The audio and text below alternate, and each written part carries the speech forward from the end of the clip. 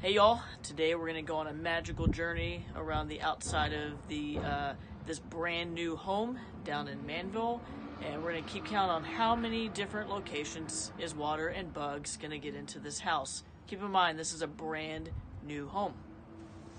Okay, first, before I start that, we're going to very quickly cover this is not the proper way to install the bonding wire to the gas system.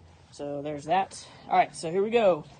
Y'all keep count for me because I'm not very good at math. I think it's somewhere around 10. So first we got a giant hole next to the window. I can stick my finger down in there. Water and bugs, that's number one. We're going to go around to the side, the back of this home, and hole number two. We are missing a brick right there. Not necessarily water because that's right underneath the soffit, but definitely for bugs, even small birds and rodents. This is a good one right here. Missing a row of bricks above the back door. We got some missing mortar right there. Some more missing mortar right there.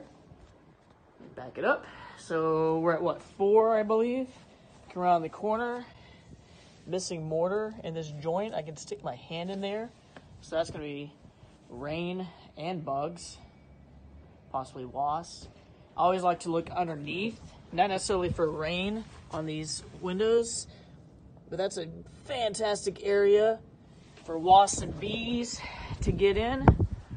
Let's see, what else we got over here?